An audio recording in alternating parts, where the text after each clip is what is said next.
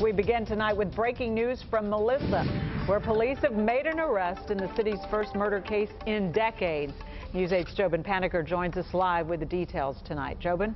Well, Gloria, yeah, that story got a lot of attention. Nicole's story got so much attention because it was so rare to find a murder there in the town of Melissa. We want to show you this picture. The man they've arrested is Kevin Michael Adams. He is from Frisco. We know from conversations with friends that Nicole was his ex-fiancée. Now, Nicole Ledger was found dead in her home in September of last year.